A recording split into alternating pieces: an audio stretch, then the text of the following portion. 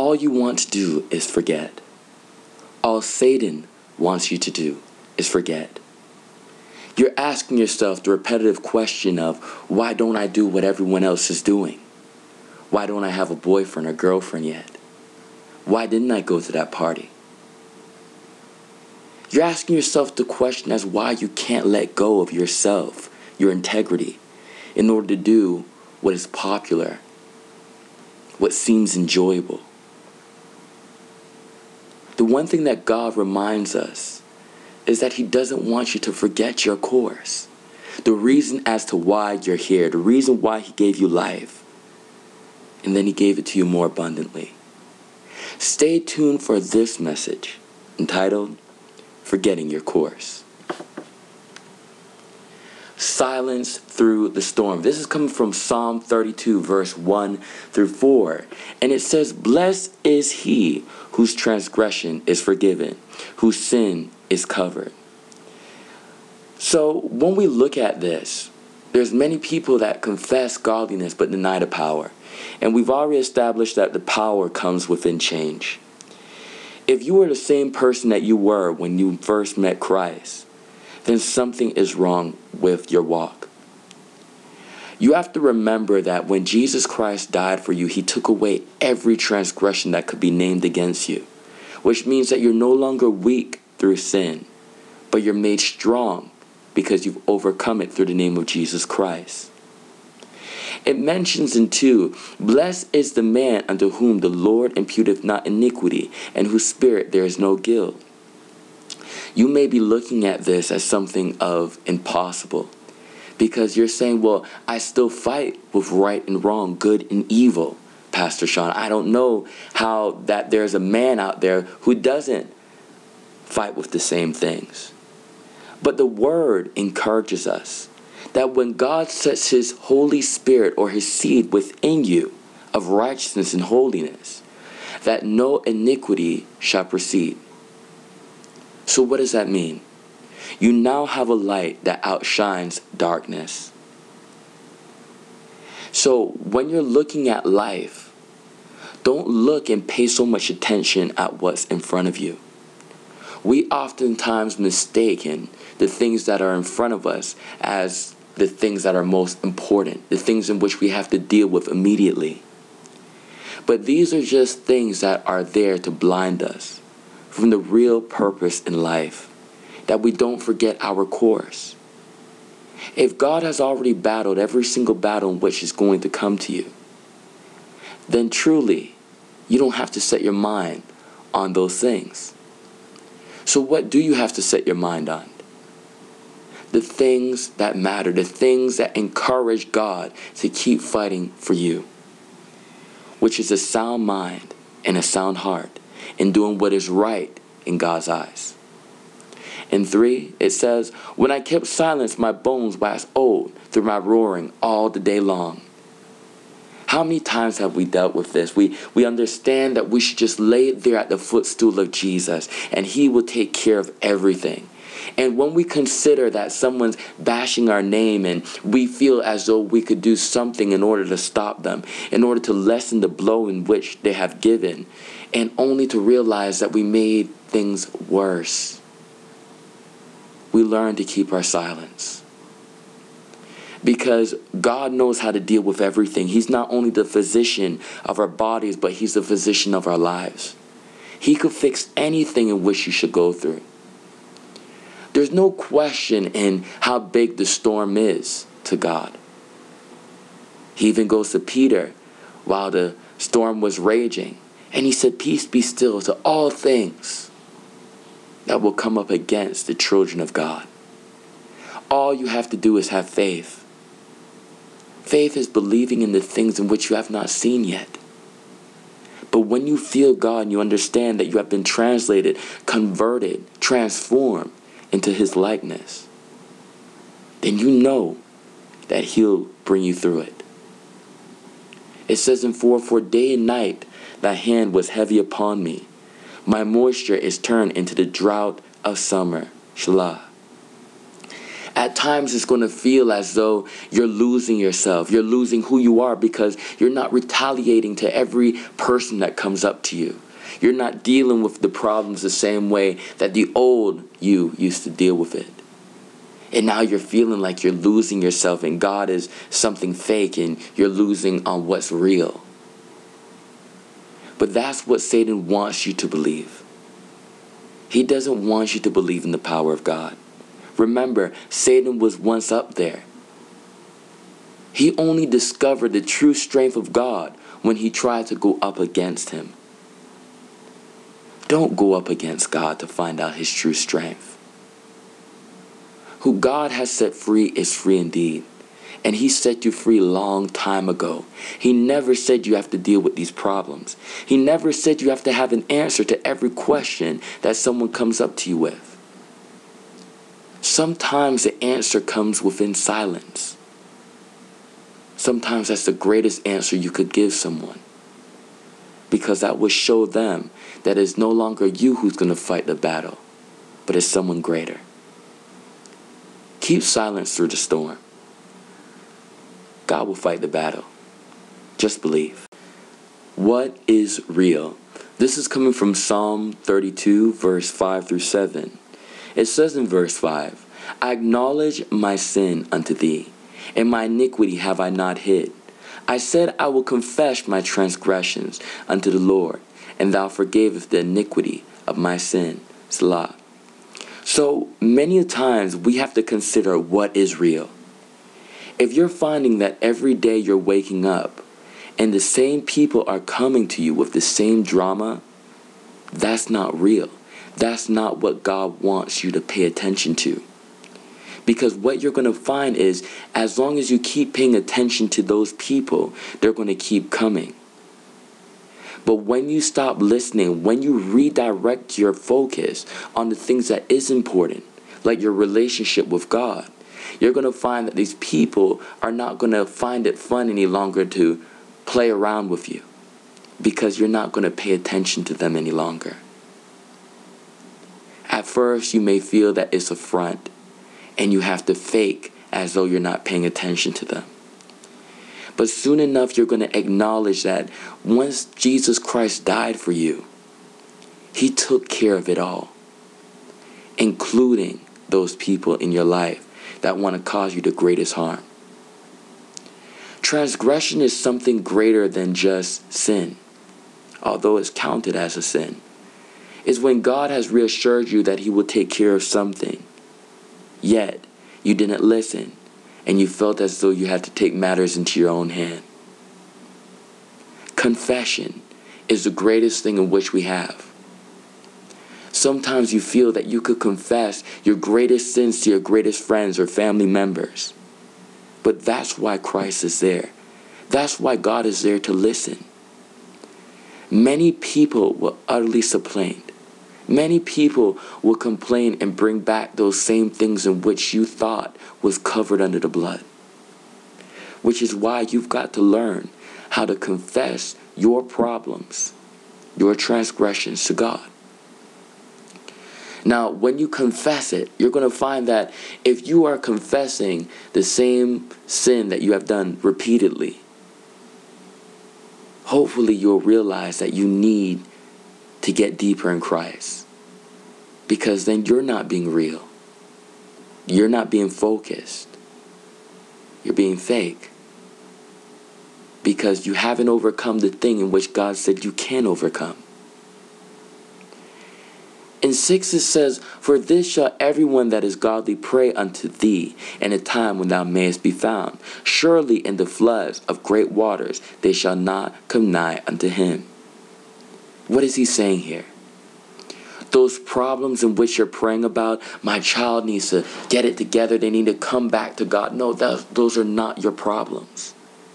That's their problem. Your problem is, how do I get closer?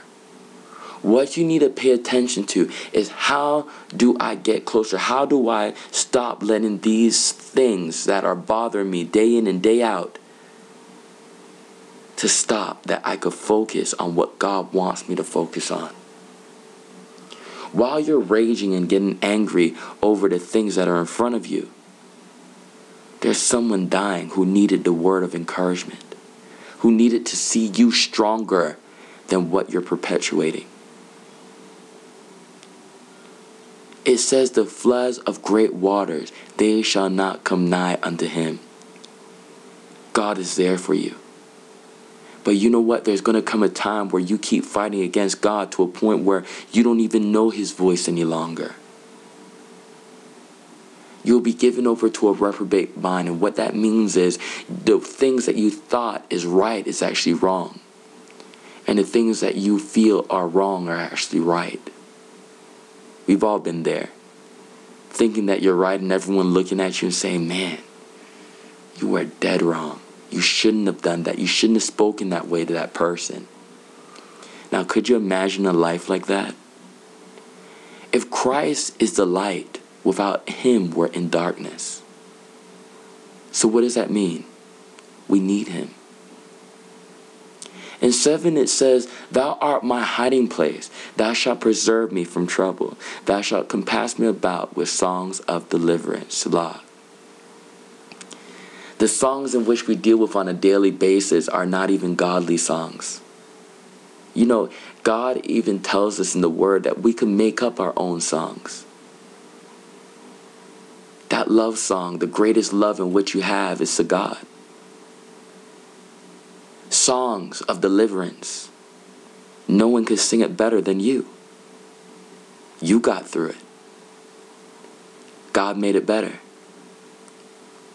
Many a times we are looking for that praise and that worship from church, waiting for Sunday to come around to feel that spirit of joy. But what's real is what's inside you, and that's the spirit of deliverance. God says you are called greater than conquerors. Which means what? You've already conquered everything because now you have Christ abiding within you. God is your hiding place. Not that bottle of rum. Not that party. Not that boyfriend or girlfriend. Not those relationships that are only temporary. Those are not your hiding places. You will find that they make you the most shameful. Because everyone is now on Instagram and Twitter and Facebook and posting what you did last night. God is your hiding place. God is real. Your friends are only temporal. Focus on what's real in life. Be real with yourself. Come out of the situation you're dealing with. And let God be the source in your life. Mystery. This is coming from Psalm 32, verse 8 through 11. I'll instruct thee and teach thee in the way which thou shalt go. I will guide thee with my eye. Be ye not as a horse or as a mule, which have no understanding, whose mouth must be held in with bit and bridle, lest they come near unto thee. Many sorrows shall be to the wicked, but he that trusteth in the Lord, mercy shall compass him about. So, if God is going to instruct you and teach you in the way that you should go, we all know what's right and wrong, and it's not by our own wisdom. It's not because of television and what they're teaching us. It's because God has given us a conscience. And the conscience bears witness of what's right and what's wrong. But if you're going to be like someone who's like a horse, or you have to be told every second of what's right and what's wrong, first off, you're going to be losing those people within your life that really want to help you. But secondarily, you're going to lose your course within life because you keep fighting against what's right and wrong. And soon enough, if you start listening or continue to listen to the things that are wrong, soon enough you're going to believe that those things are right. It's called confusion. So God doesn't want you to keep stumbling into the same sins, and that's something that we battle with. We believe that God's a merciful God, and He is, but He doesn't want you to continue in sin. Because a person who continues in sin has no understanding. No understanding of what? No understanding of the price that was paid for you. Satan understands. That's why he's persecuting the saints daily, going to God about the saints daily. We can't see that happening. Why? Because we're focused on what's in front of us. He doesn't want you to be that person who has to be, you feel as though you got to put your hand over your mouth or you got to bite your tongue when you speak. He wants you to understand.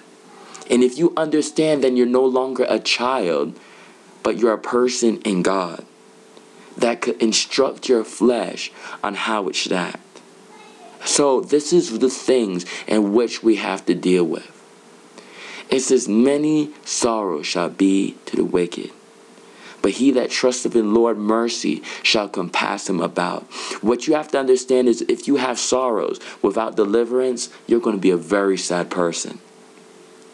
But since God is instructing and teaching you, then the sorrows are already taken care of. Hopefully you're starting to understand that you don't have to worry about what's presented to you. You have to understand and think about the things in which you cannot see. Like the relationship you have with God. Sometimes we're asking ourselves the question that, and saying, we don't feel, is God real? Because I'm not feeling him anymore. I'm not feeling that presence. Well, that means that you just need to work harder on that relationship. It's just like in your normal relationships, your physical relationships. You say, well, I don't feel as though you care. So what does that mean to that person or to that spouse? It means that they have to work harder. So God feels the relationship. He believes it's real. But maybe you don't. So that means you need to work harder on the relationship with him. It says, be glad in the Lord and rejoice, ye righteous, and shout for joy, all ye that are upright in heart. When you're upright in heart, you know what is right and you believe in it. You understand God is the only thing that is right and everyone else is wrong. You may even find yourself thanking God and saying, well, you know what? Thank you for showing me that I was wrong all this time and that you have been the realest person within my life. No longer would you forget your course in nature. Your course in this life is not to fight every battle. God is there to fight every battle. All you have to do is keep silent. But while you're keeping silent, understand, reassure yourself, nourish yourself in the Word of God. Everything is going to be all right. God is going to take everything into consideration. I will be the one that will stand up in the latter end. These are the tools that we have to have, because everyone wants us to forget who we are. But Christ wants us to remember that he will never leave us nor forsake us, to hold on to his unchanging hand. Thank you for tuning into this message. I hope that if you have forgotten your course, losing yourself in the parties and the social media, that you will find yourself through this message. God is not far from any man. You didn't mess up that badly that he's going to forget about you. If you felt anything while hearing these messages, then there's still hope. Continue in faith. Walk in God. Forget everything. Forget everyone. Because God is a true thing in your life that you need to deal with. God bless.